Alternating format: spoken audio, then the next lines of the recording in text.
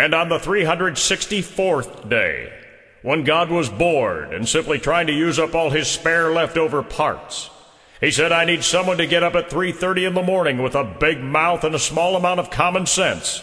So God made a DJ. He said, I need someone who always knows the time and the temperature, the latest internet rumor, and what time the band takes the stage. So God made a DJ.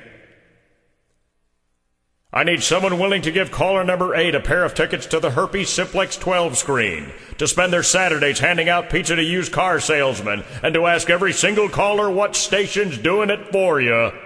So God made a DJ. I need someone whose voice and face don't match, like the roar of a lion coming out of the butt of a chihuahua. So God made a DJ.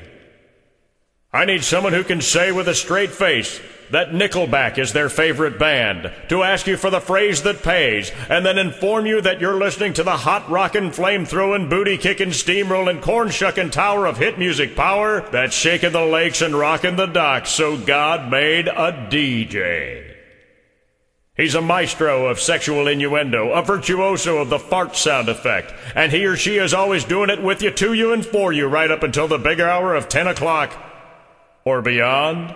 Yes, God made a DJ so that one day, when your child comes to you and says, when I grow up, I want to be a doctor, a lawyer, a policeman, a carny, a clown, or a mime, you will have someone else to point to and say, just so you don't end up like that.